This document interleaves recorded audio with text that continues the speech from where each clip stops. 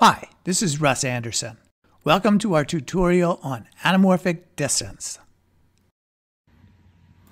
If that had been an old anamorphic lens, you might have seen me as tall and narrow in the distance, then with a wide face and close-up.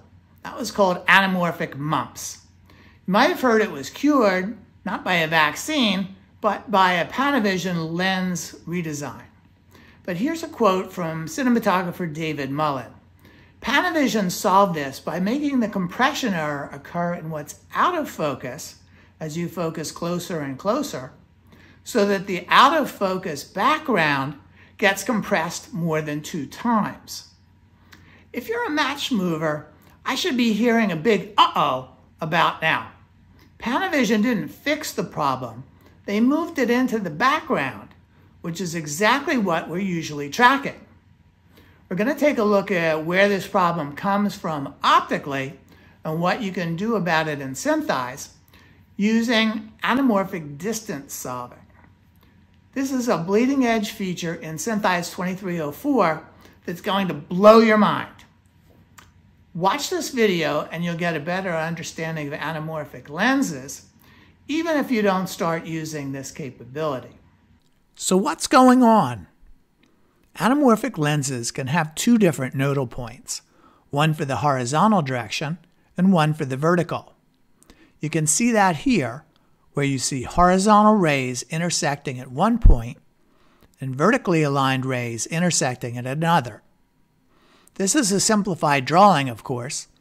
In reality, an anamorphic lens has multiple groups of multiple lenses, which can all shift around individually. Some of the lenses have different curvatures in the vertical and horizontal direction, and those can combine to create the 2 different nodal points you see here.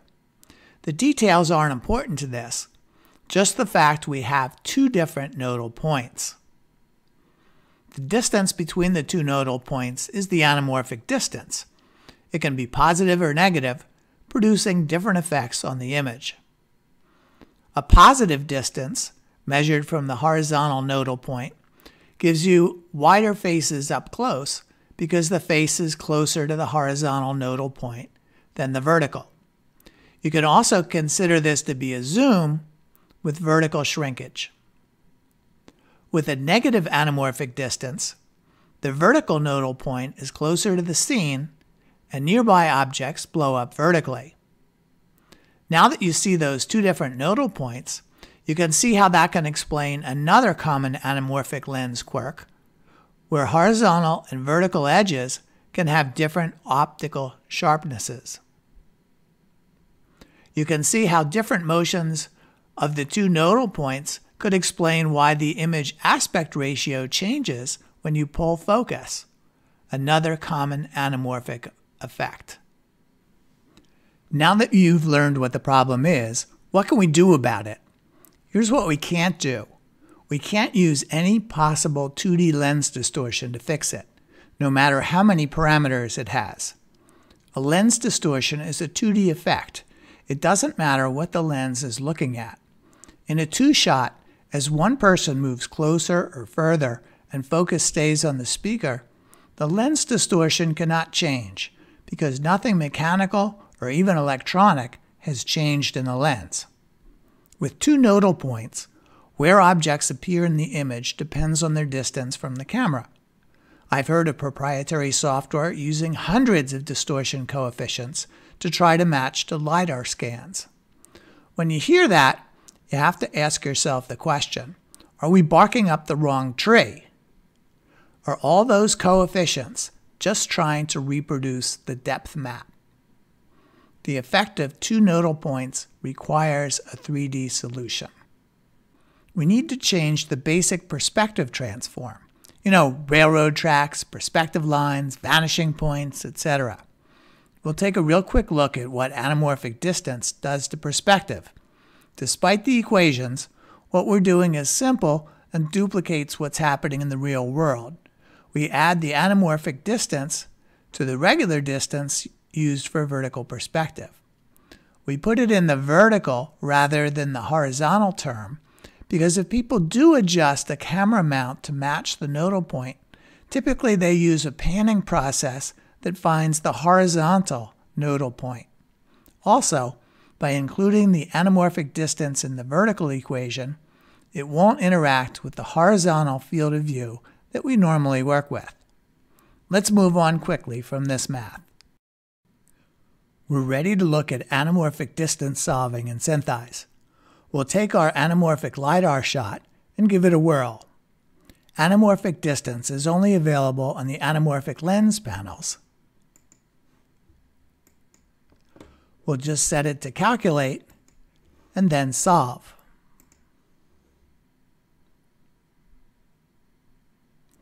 The scene has been scaled up by a factor of 10 from meters to decimeters, so the calculated value is 1.7 centimeters.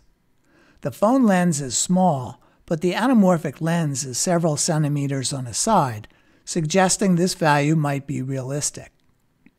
You can see the value calculated doesn't affect the solve very much.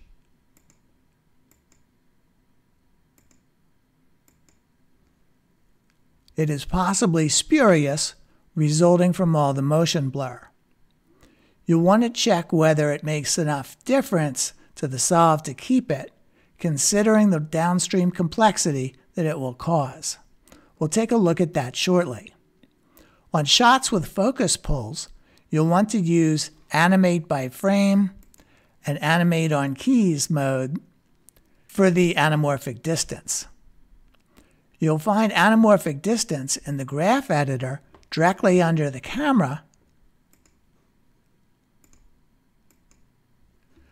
not under the lens distortion, because, let's say it all together, anamorphic distance isn't a lens distortion.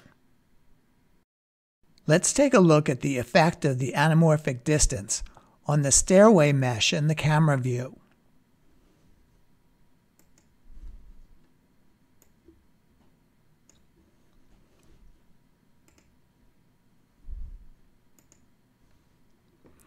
I'm going to set the anamorphic distance value to 0, then undo and redo so you can see the difference.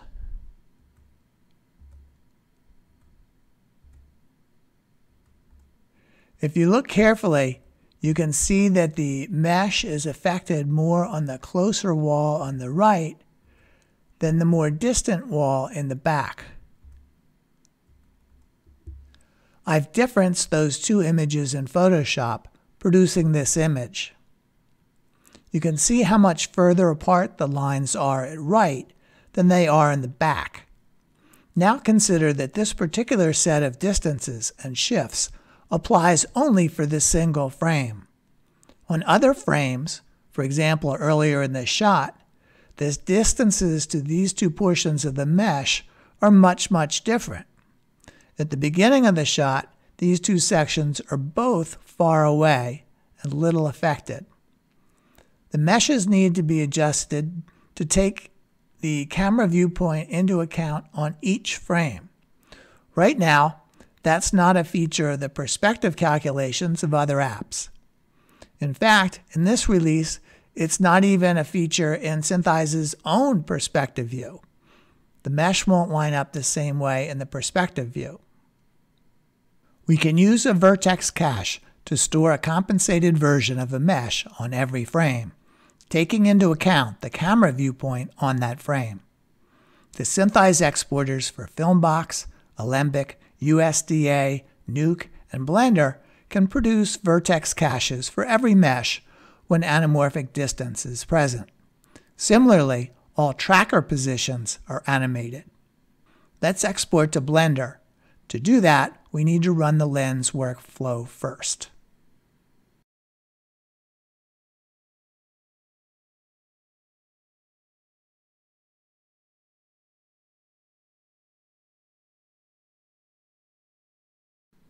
The exporter takes some time for this, as it needs to write out the mesh in Python and also the vertex cache. Here's the scene once Blender has opened it. This looks completely normal, matching up.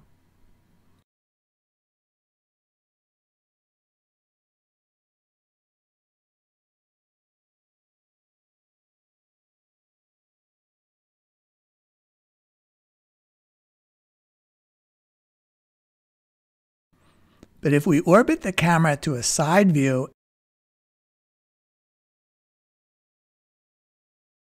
and scrub,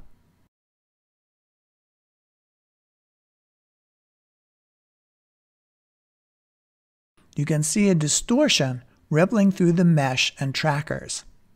That's the effect of anamorphic distance.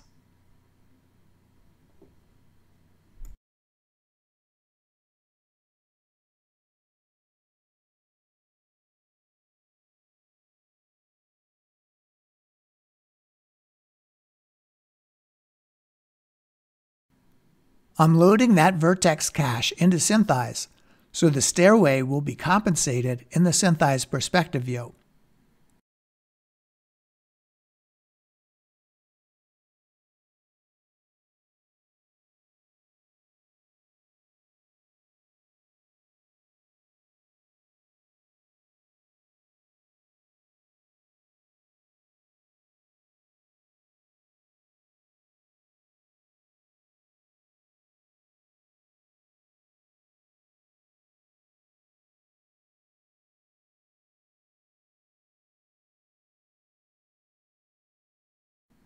We're not displaying back faces, making it easier to see the smaller and smaller shifts at further distances out in front of the camera. If you want to add meshes to the scene, you need to add them first in SynthEyes, then export them so that you have the compensating vertex cache required to make them line up right. You might need to parent 2D graphics to specific vertices on the mesh.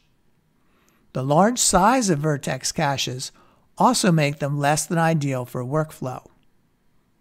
The compensation could be done directly by the animation software, like SynthEyes' Camera View does. If you're a plugin developer, you might consider adding a viewpoint-dependent anamorphic distance deformer to your favorite app, or even a camera plugin that knows about anamorphic distance. Anamorphic distance is worth knowing about and looking for, but it's not for casual everyday use. Keep in mind that rolling shutter is similar to anamorphic distance in that it causes problems that can't be cured by lens distortion calculations. And rolling shutter is present in 100% of shots these days. Some anamorphic lenses may have a non-zero anamorphic distance, especially the legacy lenses that people like, while other lenses may not. Which do, which don't? We had to implement this feature to find out. If you turn it on, you're going down a rabbit hole where many things won't line up without substantial additional effort. If you're an outside tracking artist, you probably don't want to turn it on unless you're 110% sure that the client is ready and willing to handle it. If you have control over your entire pipeline and have shots where anamorphic distance is present, then it might save the day. So let me know how you do. Don't forget to subscribe for more new videos, and thanks for watching.